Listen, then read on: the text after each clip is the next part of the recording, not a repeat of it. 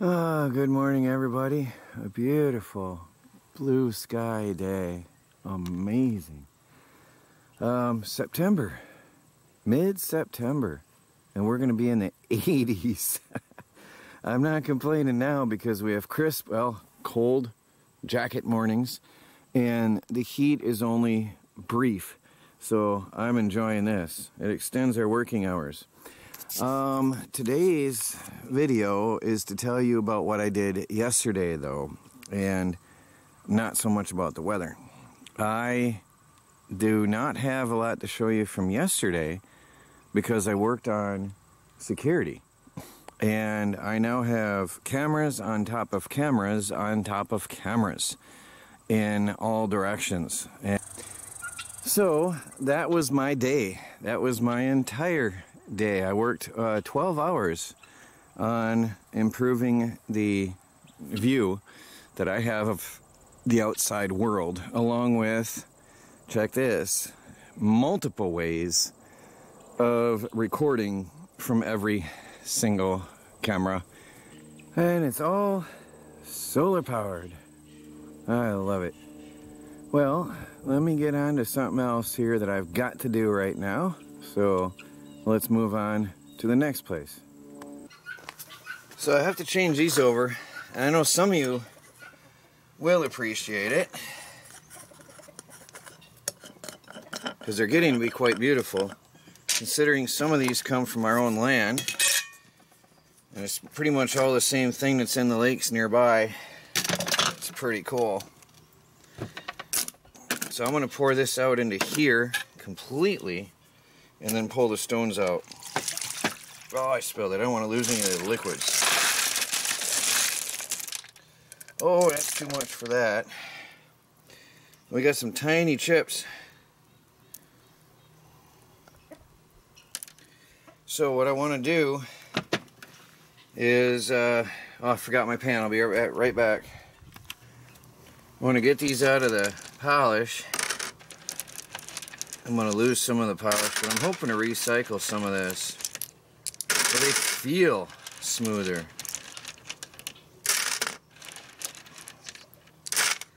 Normally what I do is rinse as I go, but there's too much liquid in this batch. I can't do it.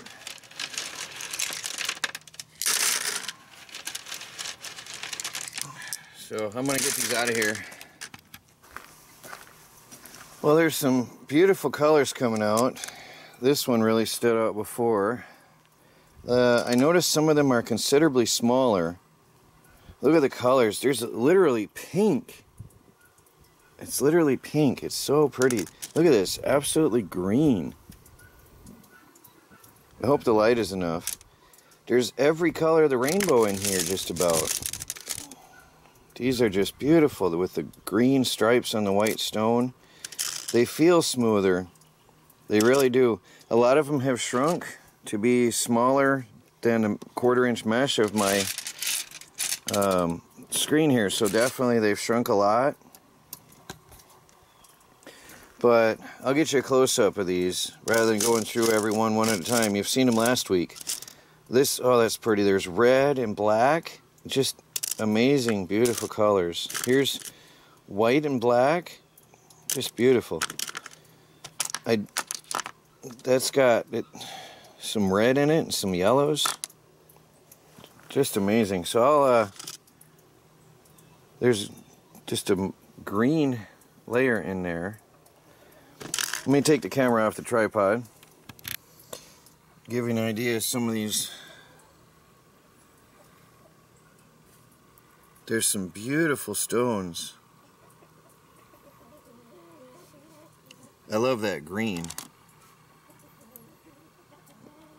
It's hard to get it on camera properly. This is one of my favorites, the black and the red. There's another with some green and oranges and different tints. There's one with a red tip. I don't know if that's the same one I was looking at before that had a red tip, but there's red there. This might be like a pudding stone, I'm not sure. It's definitely a conglomerate. Could be jasper tips. There's a quartz with some yellow in it. Just beautiful. Turning out nice. The pinks and the... Look at this. There's pink in there. Just incredible. And then all these little guys.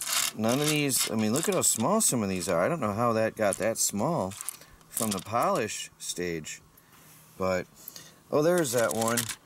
That tiny little tip. It did stay on there. Look at that. I hope it makes it through the polish stage. So I'm going to put them on the final stage and we'll put them back up for a week. But I wanted to share this with you for now, how they look. Let me dry a couple off and we'll have one last look and then I'll put them back up. I just took 3 random stones and dried them off.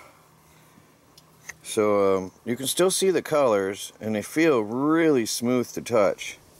Really, really soft and smooth to the touch. That's that one with the red and black. And then that's that other one I showed you, the pink. So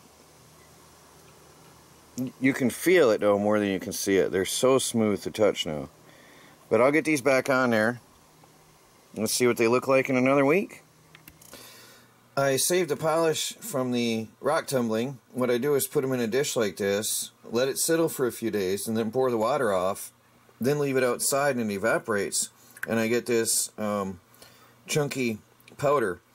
So this is what's left from, this is from the last batch on the fossil rock tumbler.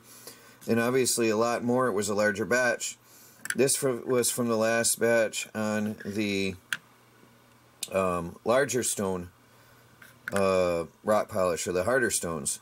I think that's going to continue shrinking. It's a little bit thick. It's way more than I had put in there. I don't know how useful it's going to be because it looks like a fine paste, but what I'll do is put some of that in. This is the number 2 grit, and I'll put some of that in, probably 50% with the new polish the next time I do that. We'll see how it works out. But anyway, I wanted to share that with you, that I'm saving the polish and going to experiment with it. Now this here, I just wanted to share with you. I got this a while ago. This is a sluice mat, a very good one. It actually came with a label. I didn't do this on video before because I didn't know who sent it, and I think one of my viewers must have sent it. But I was in the dispute process with the previous company, the defective sluice mat, I don't know where it is right at this moment, that I had, that was all warped. It never did flatten out. And the company that sold that to me had told me, lay it flat for a while, eventually they come out and they work. And I did that, and it didn't flatten out. And then so I was trying to dispute with him, and actually I wanted to keep the bad one and buy another one at a discount, but whatever, it didn't matter. He basically blew me off. And when I received this in the mail, I thought he was replacing the defective one. And so I didn't know, but it come to find out, no, this comes from somewhere else. This is a higher quality one, and this comes from Amazon. And I just wanted to let you know I got it. I don't know who sent it, but you can tell it's absolutely better. Well, it's sticky on that plastic. Hold on a minute. It's awkward to get out. It's way, way, way, way better than the other one that I had, and it's flat, which is a bonus. It's perfectly flat, and it's way, way, way better. So now I can finish my high banker and larger sluice box that I want to build. If you remember, the other one was warped really bad in the middle, like right here in one of the big ridges, and it was useless. So I cut that and I put it on my little sluice bank. But whoever sent it, I want to say thank you very much, because that saves me a lot of time and trouble and money, because this one then will go on the high banker. Now, what I'm doing here is turning materials from my property, no matter what grade or thickness it is, into a resource to make money. So here's the finer gravels sorted out.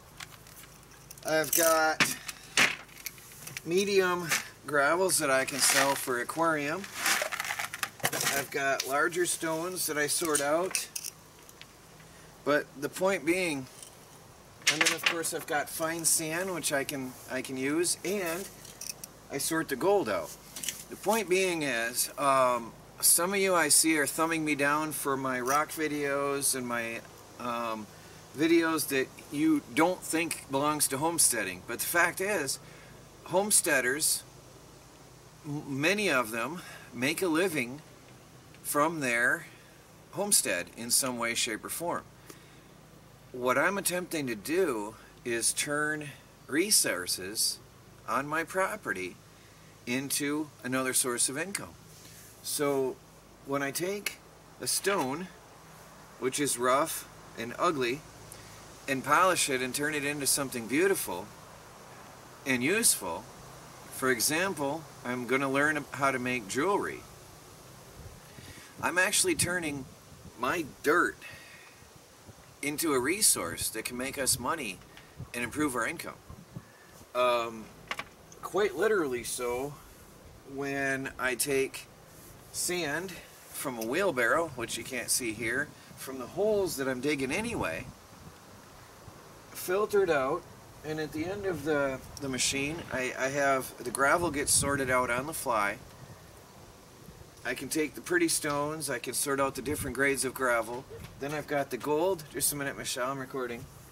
I've got the gold that I can sort out, and everything is a resource. And then I can take the pretty stones, which you've seen that I'm polishing, and turn them into jewelry. So, and I hope that makes sense. Homesteading is not just about chickens and goats and cows and grass and plants. This is a resource from my own property, and I happen to have a lot of this resource that I can turn into money. So hope you do like this video, and if you disliked it because you think rock polishing doesn't belong to homesteading, go ahead and turn it into a like anyway, and leave me a comment down below, and I'm going to get this video up to you guys. Oh, check out my Patreon account. I'm going to start having some cool extra things on there from time to time. It's only $1. I'll get you in there to the extras.